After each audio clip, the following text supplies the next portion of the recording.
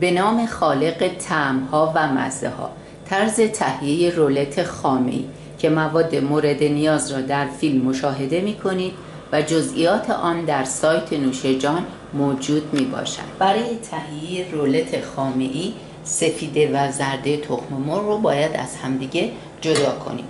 نباید از زرده توی سفیده چیزی باقی بمونه، چون که اون زرده نمیذاره سفیده هامون پف بکنه. که من از همدیگه جدا کردم اینا رو و الان با همزن میتونین با همزن دستی هم اینو همش بزنین تا سفت بشه، ولی یه ذره زمان میبره. که من سفیده رو هم میزنم به اندازه‌ای که سفت بشه. من سفیده رو با همزن هم زدم، الان یه مقداری سفت شده. حالا از شکری که دارین نیمیشو به این سفیده اضافه میکنم و دوباره با همزن شروع میکنم به هم زدن تا وقتی که سفیده کاملا سفت بشه که حتی وقتی ظرفتون رو برمیگردونین سفیده ها نریزه. من سفیده رو با همزن هم زدم، الان اگر برش گردونم نمیریزه. حالا سفیده رو میذارمش کنار و زرده تخم مرغ رو با وانیل و آب گرم مخلوط میکنم و دوباره با همزن شروع میکنم به هم زدن. من زرده رو همش زدم. زرده بعد از هم زدن کف میکنه، سفت نمیشه، که الان مال من کف کرده. حالا بقیه شکری که داشتم به این زرده اضافه میکنم و با همزن دوباره هم میزنم تا مایه من کرم رنگ بشه. الان زرده رو که با همزن هم زدم رنگش کرم رنگ شده، میذارمش کنار. باید آرد و بیکینگ پودر رو یک بار الک بکنیم که این آرد بریزم توی الک و این هم بیکینگ پودره، بهش اضافه میکنم و اینو الکش میکنم به این شکل. آرد رو که با بیکینگ پودر الکش کردم و آماده است. زرده تخم مرغ رو هم که زدم کرم رنگ شده. قبل از اینکه آرد رو وارد زرده تخم مرغ بکنم فر باید روشن بشه که من روشن کردم با درجه 350 که یک رو قبل از اینکه خمیری رو که آماده میکنیم بذاریم توش فرمون گرم شده باشه. الان به تدریج این آرد رو وارد این زرده تخم مرغ میکنم و با گیسک شروع میکنم به هم زدنش.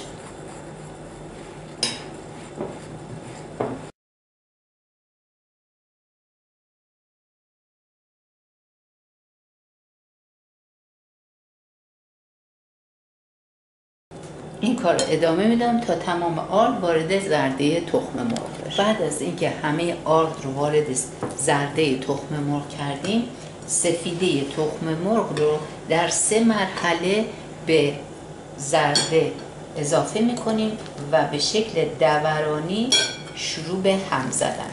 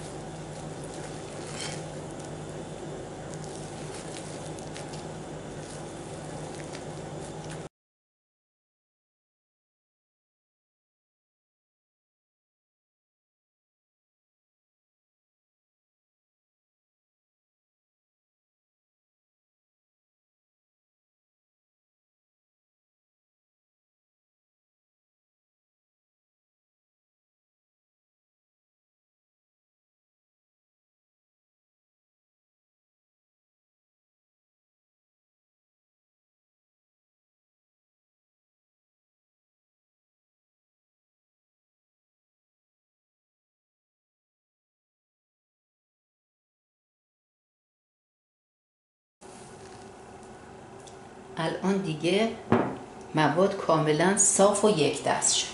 حالا میذارم کنار. یه دونه قالب مستطیلی شکلی رو کفش رو کاغذ روغنی گذاشتم و کاغذ روغنی از اطراف حداقل یک سانت باید بالا بزرگتر از ظرفمون باشه. حالا این مایعی رو که آماده کرده بودم میریزمش این سطح این کاغذ روغنی.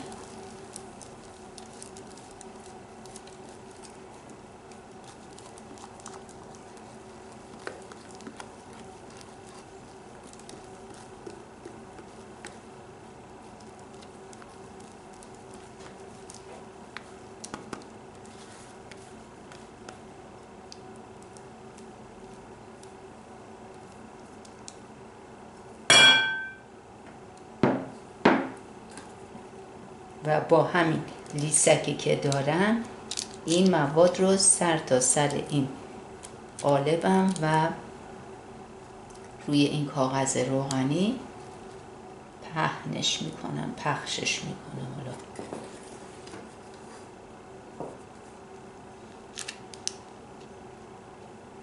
به قطر 3 تا 4 میلیمتر باشه.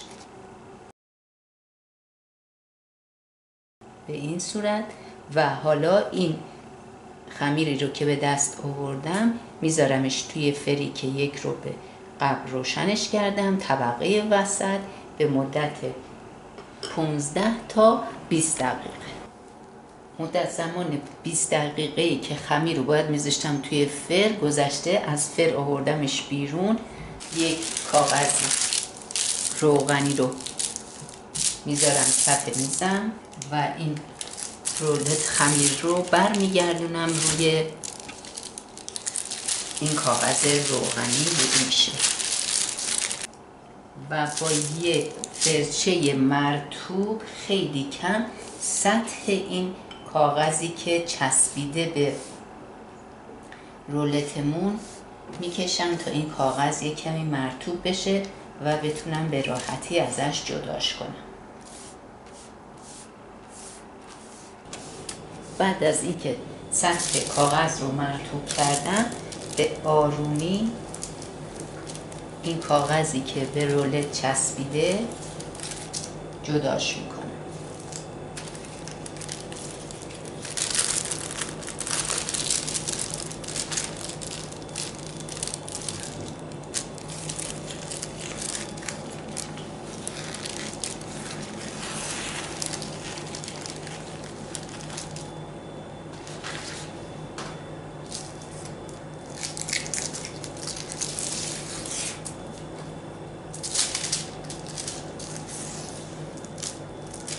و رولت رو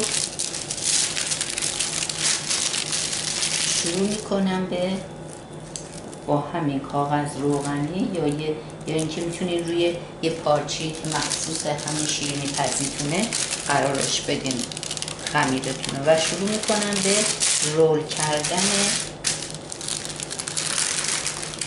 خمیر به این صورت.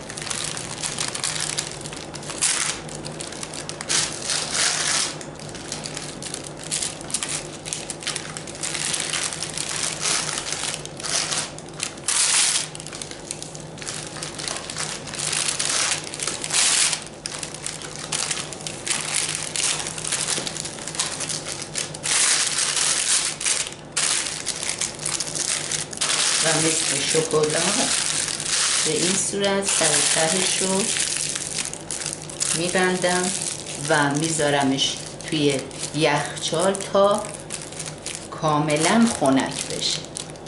در فاصله که نون رولت داره توی یخچال سرد میشه، خنک میشه، باید خامی رو که میخوایم لای رولت بذاریم آماده کنیم. اگه سطح رولت رو میخواین با شکلات تزیین کنید که شکلات رو با رنده ریز رنده کنید و آماده کنید. و اما از خامه، اگه از خامه استفاده میکنید که شکر پودر شکر یا قند بهش زده شده که هیچی، یه مرحله رو گذرونده. در غیر این صورت باید پودر شکر آماده داشته باشیم و همینطور وانیل که به خامه بزنیم. خامه من اون یه مرحله شکر بهش زده شده. در نتیجه خامه رو وارد یه ظرف نسبتاً گود میکنم که وقتی میخواد همزن به چرخه پرت نشه بیرون، اطرافو کثیف نکن. و اول برای اینکه مواد پرت نشن بیرون با درجه کند همزن شروع میکنم به هم زدن و با همزن دستی هم میشه این کارو کرد. منتها باید خیلی با سرعت زیاد وقتی که اولش مواد با هم دیگه مخلوط شدن با سرعت خیلی زیاد باید این خامه زده بشه تا شکل بگیره.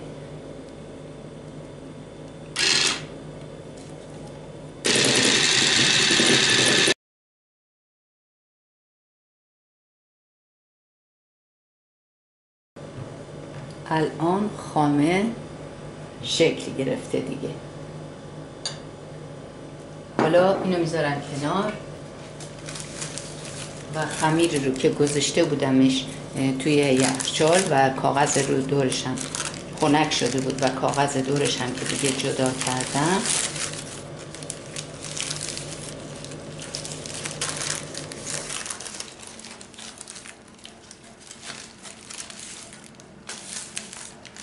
از این خامه زده شده لای این نون قرار میدم و حتی امکان باید طوری بذاریم که زیاد از لبه ها خامه نزنه بیرون که موقعی که میخوان جمعش کنیم لولش کنیم از اطراف پس نده.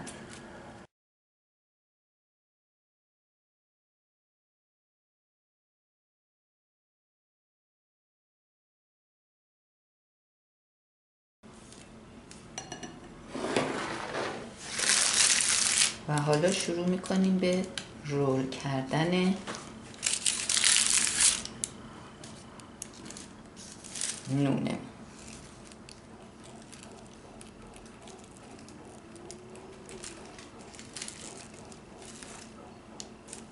به این صورت. بعد از اینکه خامه رو گذاشتیم لای نون خامه‌ای، از پودر شکری که داریم سطح یه ظرف رو آغشته میکنیم به پودر شکر و این رولتمون رو